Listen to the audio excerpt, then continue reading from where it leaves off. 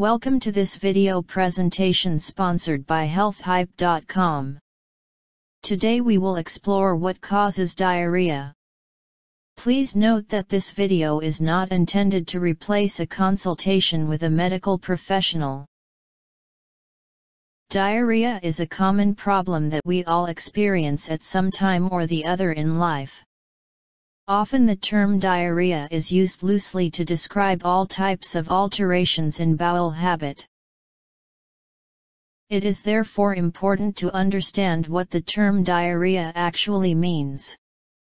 Diarrhea can be defined as passing more than 200 milliliters or 200 grams of stool within a 24-hour period. It can also be defined as having more than 3 bowel movements in 24 hours. Loose and watery stool, urgency to have a bowel movement and uncontrollable bowel movements are some of the other features of diarrhea. Apart from the quantity of stool and frequency of bowel movements, the form of the stool also needs to be considered for the definition of diarrhea. According to the Bristol stool chart, diarrhea stool is mushy or watery as indicated by type 6 and type 7 on the chart. Let's look at how stool is formed in order to understand how diarrhea occurs. Food enters the mouth and is broken down in the stomach and small intestine.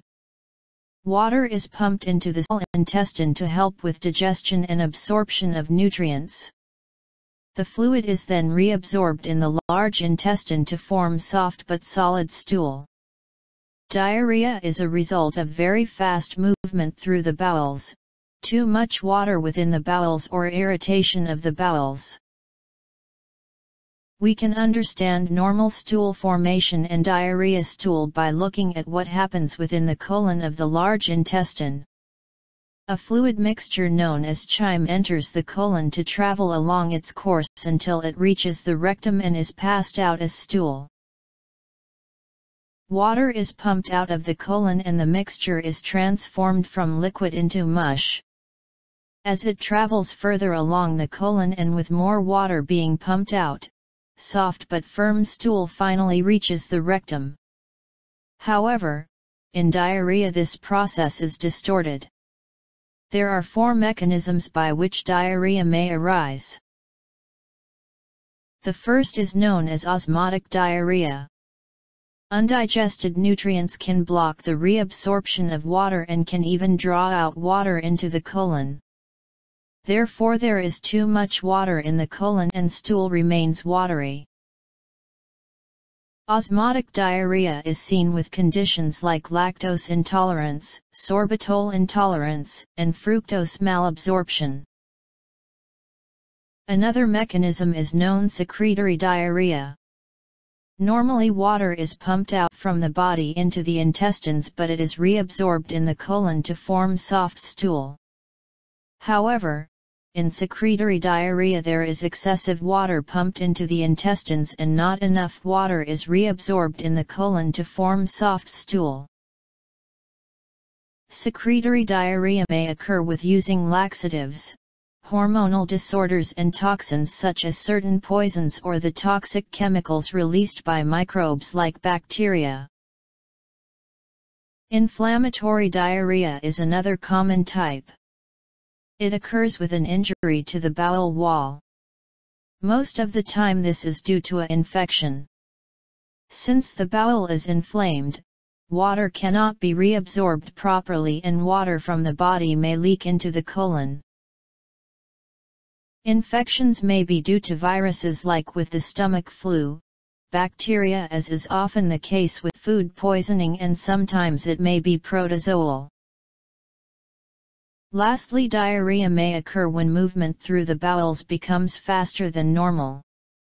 These movements are caused by the coordinated contraction and relaxation of the bowel muscles.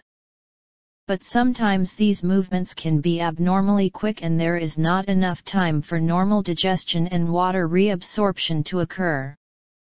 This may be seen in conditions like irritable bowel syndrome with diarrhea. Diarrhea is a symptom that may occur with many different conditions. Some of the more likely causes includes infections, toxins, food intolerance, immune disturbances like autoimmune conditions and food allergies, certain drugs, hyperactivity of movements through the bowel.